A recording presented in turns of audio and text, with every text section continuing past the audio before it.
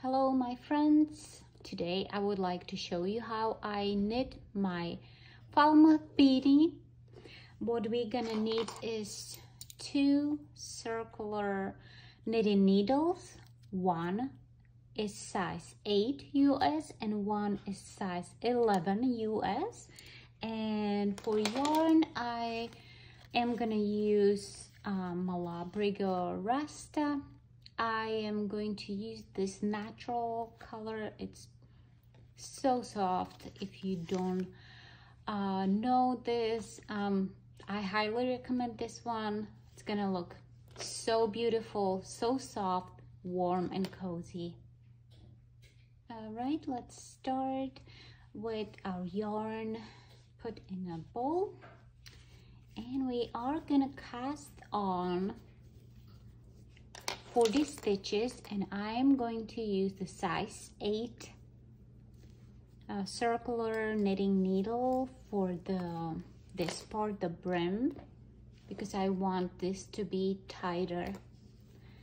All right, so I said it's gonna be 40 stitches, so you can cast on how you normally would cast on.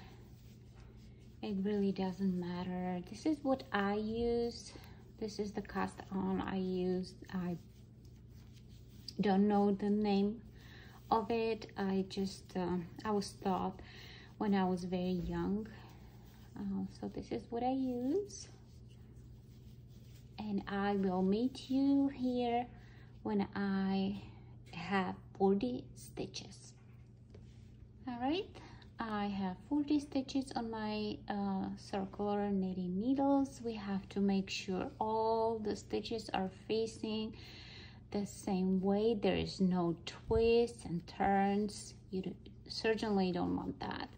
So now we are gonna connect those stitches in the round, creating a circle.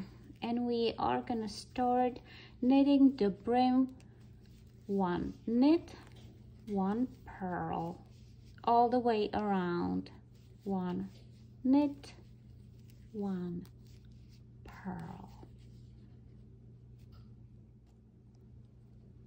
For the brim, we are gonna continue knitting one knit and one purl for 9 rows. Once we are all finished with 9 rows of the brim, we are gonna switch our knitting needle size for the larger size, and we are gonna just knit throughout this whole row. So that is row 10. And we are just knitting and switching on the larger knitting needle. Just like that. Row 11 is the first row when we are starting to create this pattern. And this is how we're gonna do it. 1, 2, 3, knit, slip 1, put it behind work, knit 1, and then knit the one from behind the work. 1, 2, 3, one slip, put it behind work, one knit, and one knit from behind, and we're gonna continue. As you can see, the pattern is not very visible at first, but we are gonna continue just following the pattern.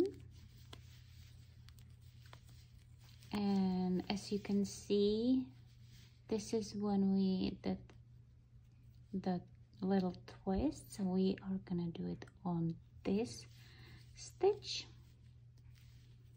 and as we continue it's gonna create that beautiful rose like that.